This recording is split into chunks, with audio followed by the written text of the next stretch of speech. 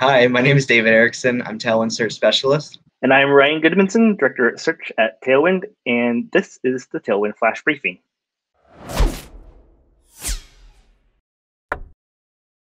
Our first story this week comes from Google, who is now introducing lead form ad extensions to both YouTube and Discovery campaigns. These new lead forms that they're adding are actually ones that they've been testing in search campaigns previously, but they're bringing it over to YouTube and Discovery campaigns now to see how brands and users will interact with it. Essentially, engagement with the lead forms don't show up in analytics because people are never arriving to the site, but you're still able to get that lead direction directly from where they're witnessing your content firsthand.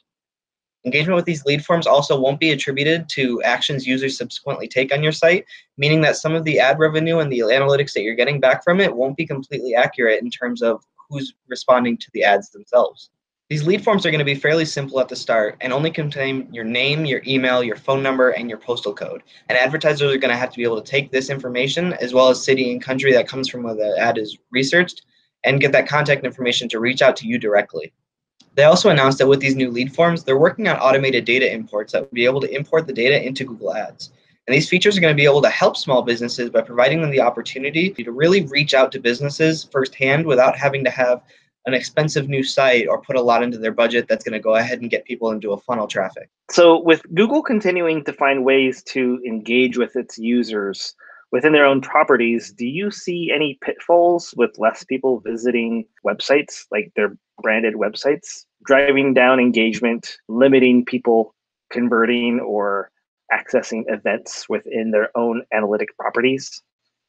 So I can kind of see this working in part as a dual-edged sword, where it'll do a lot of positive, but it has the potential to do harm.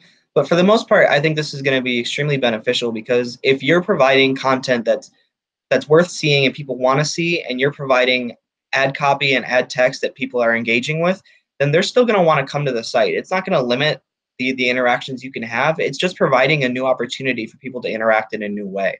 And a lot of the times, this is going to benefit people, like we mentioned earlier, with smaller businesses that can't afford to really have everything built up or have everything as nice, or maybe don't have the time and resources that they can put into writing and testing ad copy or different ad formats.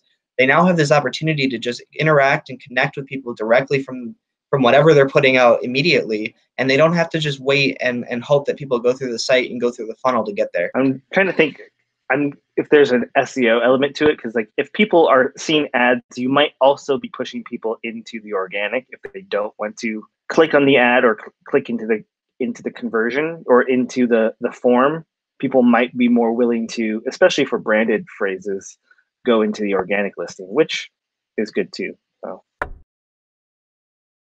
So in other news, podcast ad spending is expected to surpass $1 billion by the end of next year.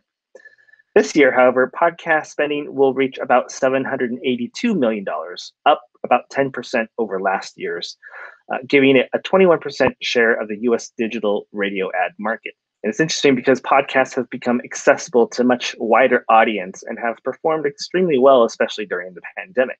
In fact, Amazon and Audible have joined the competition and will be allowing podcasters to upload their content to their own platforms.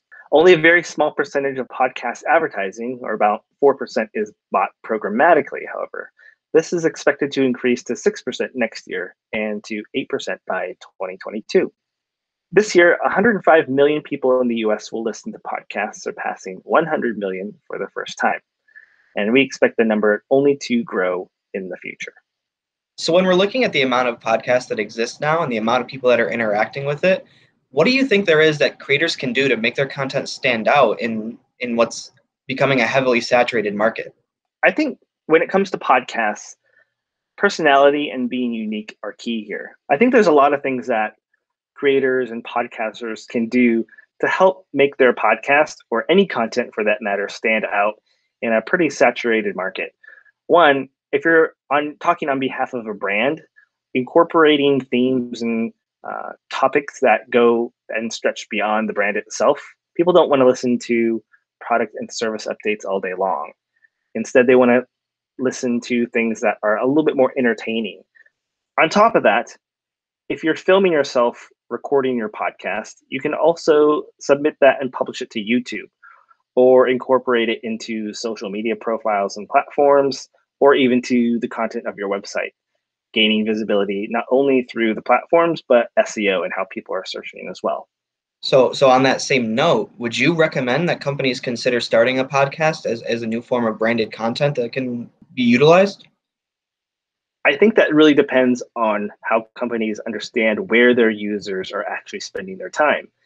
If you know your target audience is on Spotify or Apple Podcasts or are listening to other things on their mobile devices at home, then absolutely looking at a way to publish content in that new form, in that new medium, is a great way that you can increase visibility or audibility in that form, in that matter, to currently existing users or even new users for that matter.